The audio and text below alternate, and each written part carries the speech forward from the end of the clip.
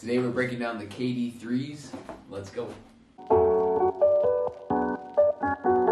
What's good, everyone? Welcome back to the channel. It's Zach here with Tamsters Kicks. We're breaking down the Kevin Durant 3s. We got another colorway of the classics.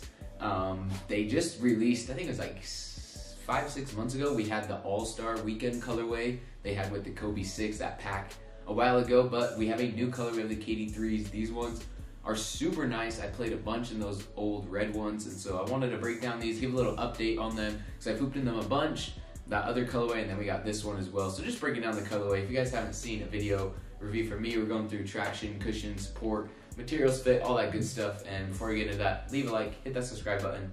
Let's go. Oh yeah, I really wanted a different colorway in the KD3s. These ones have some different materials along the upper, which I like about them. Different colorway knots here, the KD3s. They didn't, again, if you guys didn't see that last video from me with the KD3 breakdown, they didn't change too much from the old KD3s. It wasn't really like a Pro-Tro, it was more of just like a retro, bringing the colorway back in the shoe. Tech specs are really similar to the old stuff, but it's a very solid old Nike basketball shoe, so that's why I wanted to break them down again. Traction is that old retro herringbone, which has always been best for outdoors and indoors. And this traction is super sticky, it feels really nice. Dust collection was very minimal. It's not gonna break down very much because it's just like that solid like herringbone.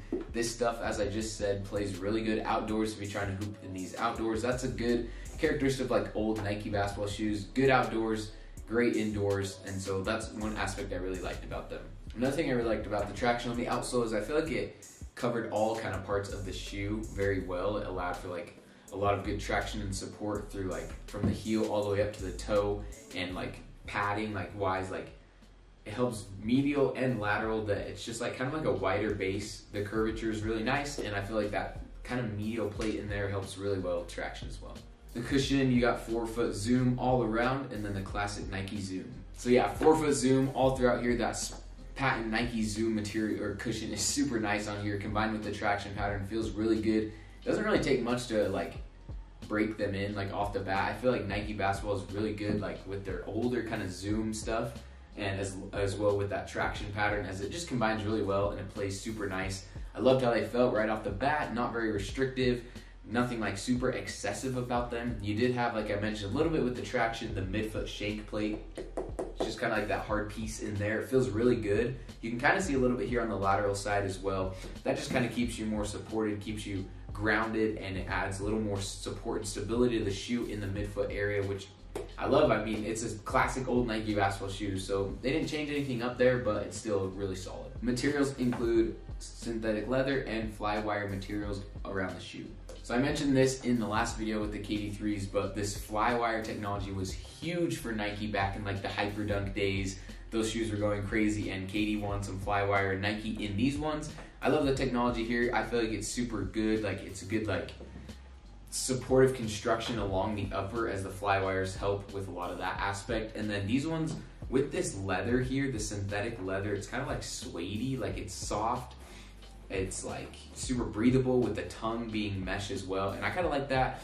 That red pair has a little more like holographic details to it, a little more paneling like that, and I feel like this construction with the softness plays really well on foot. So like in comparison, I prefer this kind of style on foot. I feel like it's more breathable, it's less restrictive. I'm not a big fan of like that kind of like scratchy like textile or like mesh stuff, but this super soft like leather is super nice. So I really like the materials here.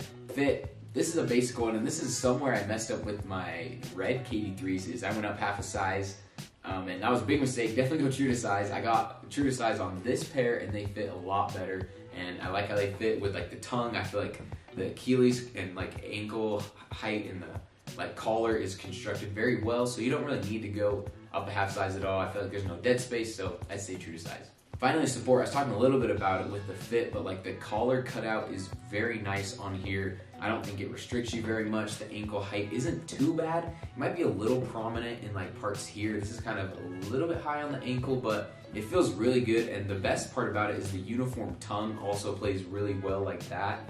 There's just not an excessive like amount of stuff. That's what I love about the old like KD like Nike shoes. I just love how simple things are, and One thing that they did kind of have here is they kind of started to tinker with little strap ideas on the KD3s, and so KD4s, which should be coming out this year, hopefully a couple of colorways next year too, have that KD strap on there.